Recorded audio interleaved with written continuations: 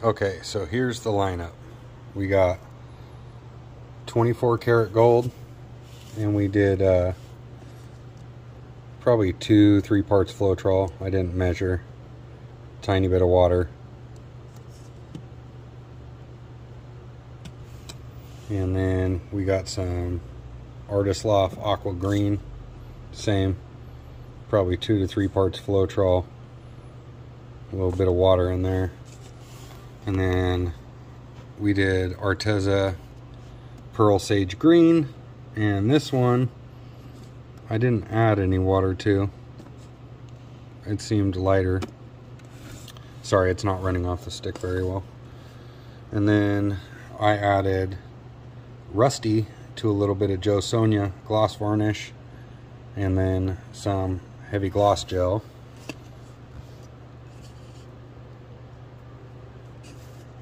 Let's see if I can get some up here.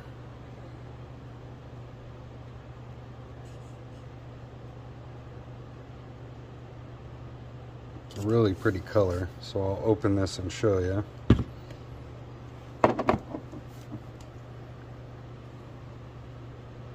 So it did pretty good in the Floetrol. I'd say it looks pretty good.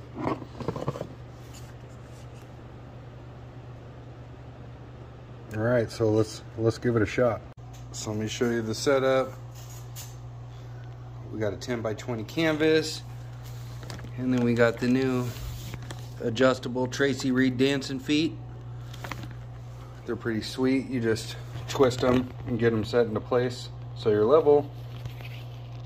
We got the acrylicpouringtools.com swiper that I'm going to use. First, I'd like to thank everybody so much for coming to watch this video. I hope you enjoyed this creation. I think it turned out absolutely beautiful, and I hope you enjoy it too. The mold that you see there, that's a tool from Tracy Reed Designs. That's an open cup pour tool, and I'm just using it to kind of have a guideline and an outline to start my flower. I just wanted kind of a center circle, so I'm not pouring in it, but I thought it would be a good reference to use. The back base paint is Floetrol Lamp Black from Jerry's Artorama, their creative inspiration paint. So Lamp Black, Floetrol, and water.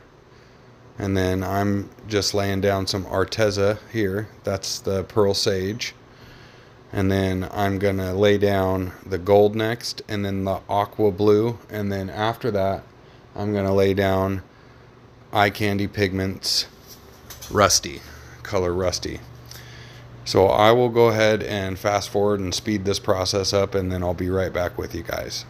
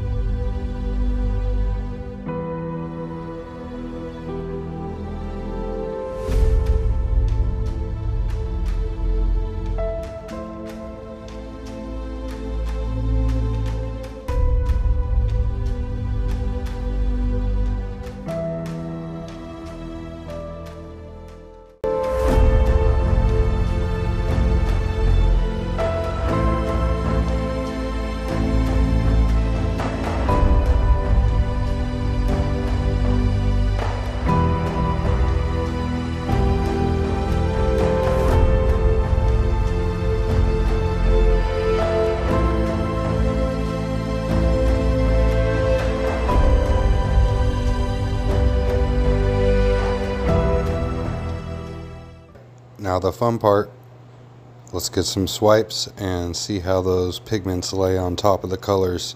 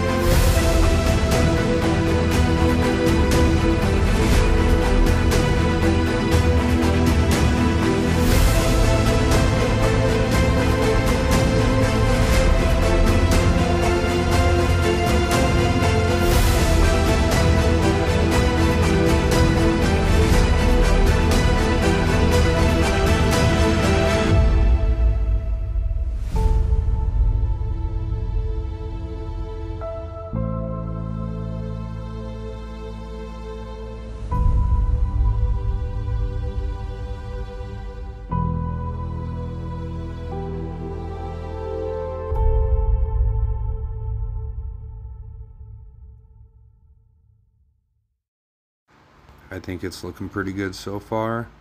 So I'm gonna finish this set out, and then I'll grab the slightly smaller swipe tool and I'll do one more layer.